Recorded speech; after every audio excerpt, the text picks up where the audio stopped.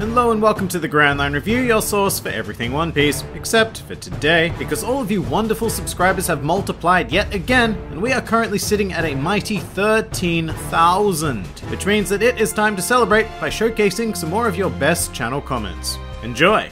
Kicking things off this time around, we have a question from Reese0is. Reese0is. Why haven't I made it to the best channel comments yet? Well, quite simply, it's because you haven't said anything worth showcasing just yet. Keep trying though, I'm sure that one day you will be in a best channel comment special. Next up, I recently did a top 5 biggest gluttons list, and Mr. Longneck felt that an addition was required. My fat ass should have been on that list. My apologies, good sir. Feel free to consider yourself the number 6 spot. Moving on, Juan Freight appears to have gotten a little overly excited about one of my arc reviews.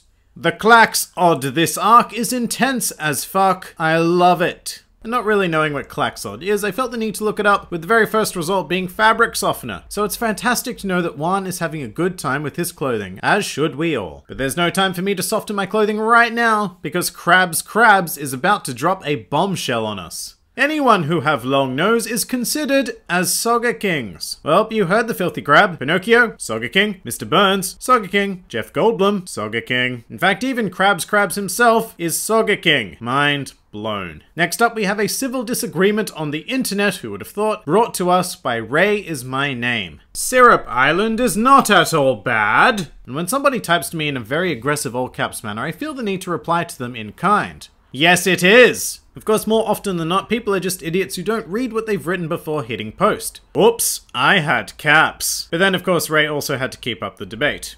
No, it's not.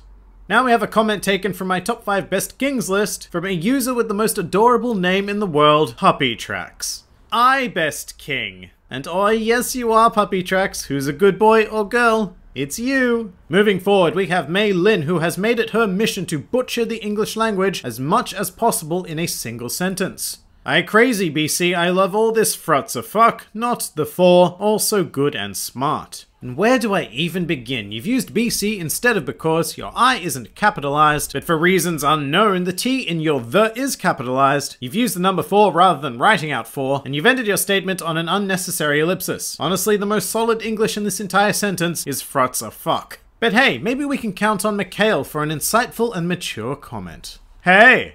Wanna review my Grand Line? Winky face. You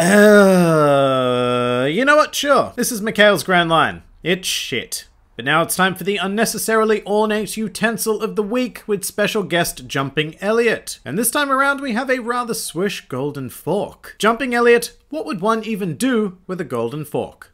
I can eat a golden fork whilst I bake a snowflake pie. And, yeah, but now it's time to get down to business. Last week you were all posed a very important question by the octopod known as Her Umne, and that question was, if Frankie presses his nose, does his pubic hair get a cut too? And Her Umne, it appears we have our answers. Starting things off, we have Nezumi. The answer is yes, but it just becomes a canon that doesn't do anything for the whole arc. But Nezumi, even you have to admit that a pubic hair canon would be pretty damn cool. Although Ricardo Henrique thought of a more defensive way to use Frankie's front lawn. When Frankie presses his nose, his pubic hair becomes a shield to protect his manhood from Nico Robin. Alas, I'm afraid that function may have been installed just a little bit too late, but that does not stop Orestes T from having complete faith in Frankie's abilities.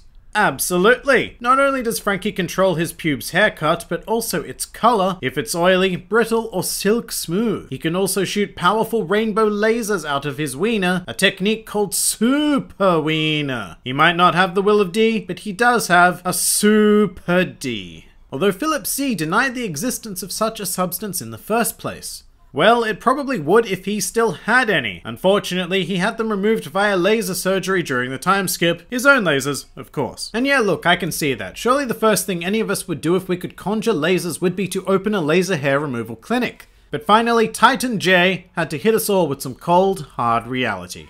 Of course he can't. It's all mechanical down there. All nuts and bolts, also screws for the screwing. Lots of screwing. And with that, we're going to say that we've adequately answered this question and move on to the next. This time, our curious inquiry comes from Hyowin Kyoma, who asks, will I lose my virginity? And you know what? I'm going to go ahead and take this one. Given that you're asking this question in the YouTube comment section of an anime-focused channel, I have to say it's not looking good for you, buddy. So with that adequately answered, let's move on to the real question, which comes from a member of the GrandLineReview Discord server known as AndyRoyd16. Why don't Sanji's pants get damaged when he uses his fire kick? So there you go. Why don't Sanji's pants burn away when he uses Diablo Jumbo? I look forward to your answers to that. And that pretty much does it for this edition of the Best Channel Comments. If you enjoyed this video, then feel free to like, favorite, or subscribe. And if you are keen on supporting independent creators, then also feel free to check out my Patreon, Discord server, or Twitter, the links to which are in the handy description below. This has been the GrandLineReview, and I'll see you next time.